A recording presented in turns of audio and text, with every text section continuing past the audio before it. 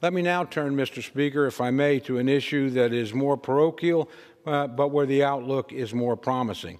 That's the federal response to the so-called McGirt decision by the United States Supreme Court.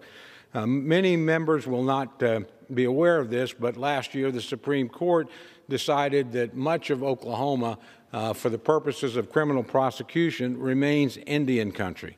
In Indian country, only the federal government and tribal law enforcement officials can prosecute Indians who commit crimes, again, on Indian reservations.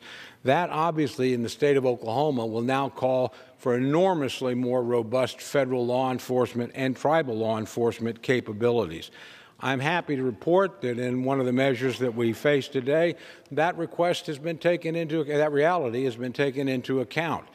Frankly, our friend, the Biden administration, asked for $70 million additional dollars for the Department of Justice to finance additional U.S. attorneys, additional federal marshals, and additional FBI for Oklahoma to respond to the McGirt decision.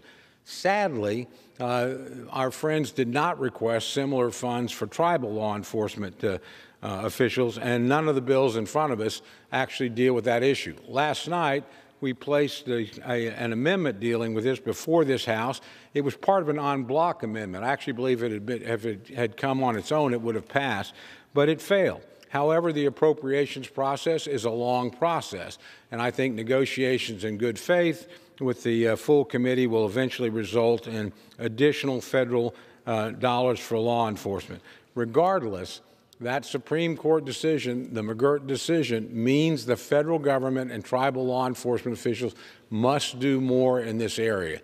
Again, one of the bills in front of us helps with regard to the federal government.